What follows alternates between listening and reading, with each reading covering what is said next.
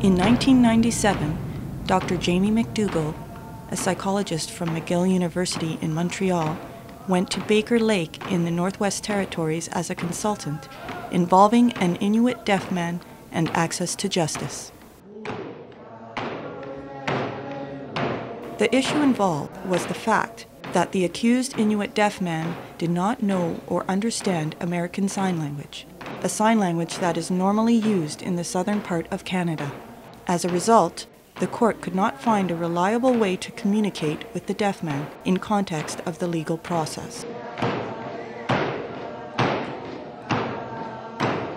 After many hours of consultation with the deaf man and numerous members of the Baker Lake community, Dr. McDougall established that the deaf man in fact did have a systematic form of sign language to communicate. In order to further study the nature of this newly discovered sign language, which Dr. McDougall termed Inuit Sign Language, Justice Canada supported a research study in 4 communities in the Northwest Territories. Deaf people were identified in Iqaluit, Rankin Inlet, Baker Lake, and Pangnirtung. It was established that deaf people who never went to the residential schools in the South to learn American Sign Language had developed their own indigenous form of sign language, now called Inuit Sign Language. Some dialectical differences between communities were identified. However, the language was mutually intelligible between communities. In 2001, the Nunavut territory was established as Canada's newest territory, separate from the Northwest Territory. Shortly after that, the government of Nunavut, in particular the Department of Culture, Language, Elders and Youth, undertook a comprehensive language consultation with all the communities in Nunavut. As part of this process, a number of deaf people from various communities, including their families and friends, raised the issue of sign language used among deaf people in Nunavut. It was in this context that in July 2006, Dr. McDougall invited deaf people, their family and friends from all regions of Nunavut to a focus group in Iqaluit to recalibrate and discuss issues related to deafness. In addition, the recognition of Inuit Sign Language as an official language by the Nunavut government was discussed. Most people here I have visited in their own communities. So the first thing we see is that different deaf people and their families here have different sign languages. Now, all of these languages are good.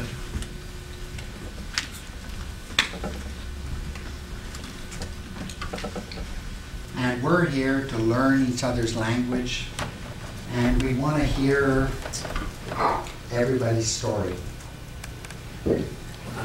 I started when I was 11 years old. I went to school in Edmonton there, and that would have been in 1961 till 68. And when I first got there, I was learning the basics, a lot of the stuff from the students, and it took me a while to learn, like, I guess about 3 months to learn the basics, the ABCs, like how to fingerspell and stuff like that. But after about 3 months, I really started picking up the language very, very quickly. So that was great for me. Actually, it was interesting because when I came back to my home community, my parents obviously were speaking Inuit, and I didn't understand them, and even just trying to figure out some of their lip reading was very difficult.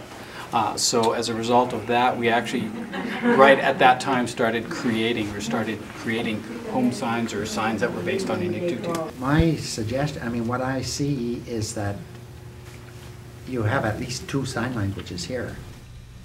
One is ASL because so many people went south, and then people from the south came up here and taught ASL. So that language has to be protected. That's your sign language, right?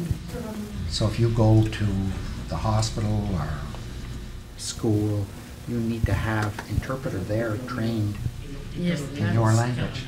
Whatever language you're speaking, if it's ASL, that's it, right?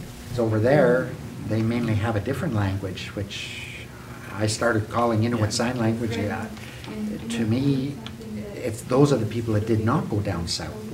It's the same as hearing people maybe who never went south to residential school, never learned English, they only speak Inuktitut, right? Same thing. And so we need to protect those people too, I think. They need to have the same service. So My suggestion, but it's up to you people to decide, is if they get a language act that we make sure everything is protected. So all deaf people, no matter which language they're using, everybody is good. So This historic meeting of deaf people and their families and friends was very successful. It resulted in a number of concrete recommendations for future development of sign language as well as other general matters related to the welfare of deaf people in Nunavut.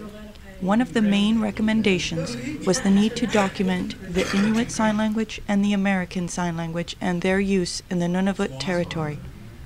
In addition, there was a pressing need to begin the documentation of the oral history of deafness in Nunavut. Canada Goose. As a result of these recommendations, Dr. McDougall, with the support of the Nunavut government and the Department of Culture, Language, Elders and Youth, led a number of studies directed to the documentation of Inuit Sign Language and the oral history of deafness in Nunavut. In 2008, the Inuit Language Protection Act and the Official Languages Act were passed in Nunavut and by the Canadian federal government.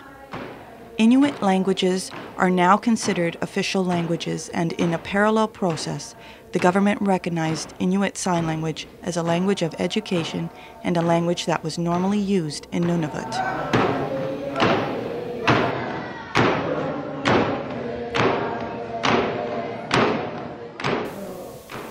The Premier of Nunavut stated that the government of Nunavut recognizes that the language rights of deaf people, including the right to sign language, was protected by Section 15, the Equality section of the Canadian Charter of Rights and Freedoms.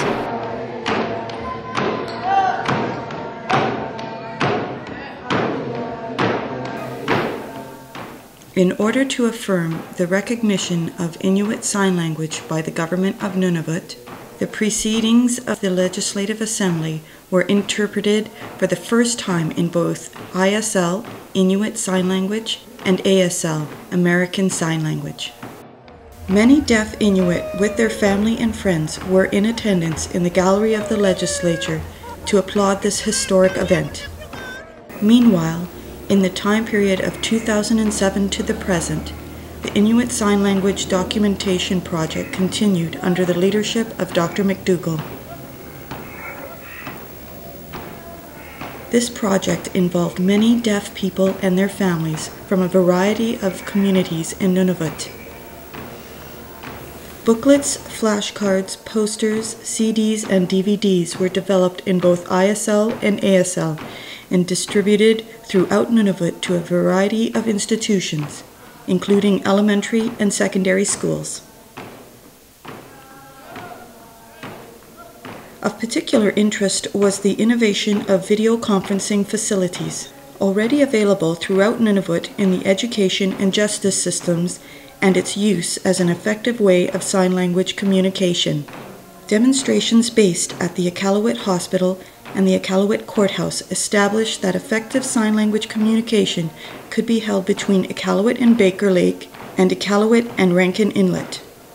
This form of video communication holds great potential not only for the linking up of deaf people in the territory, but also as a means for providing remote video sign language interpretation, in particular in the education, justice, and healthcare systems. It is important to note that education, justice, and healthcare systems all have legal requirements for the provision of sign language interpretation, where necessary, for both deaf children and adults. For example, the Eldridge Supreme Court decision, taken in 1997, mandates sign language interpretation for deaf people as a free service under the Canadian Health Act for all deaf people who require it. Similarly, the Charter of Rights and Freedoms mandates sign language interpretation where required throughout the legal process. The challenge of the future is to capitalize on the documentation and other related work that has been accomplished to further improve the general welfare of deaf people in Canada's newest territory. Dr. McDougall has observed that the Inuit Sign Language has a long and fascinating history which can reveal much about language itself. As well, the history of the integration and acceptance of deaf people in the traditional Inuit society has much to teach us about the full inclusion of deaf people in all aspects of community life.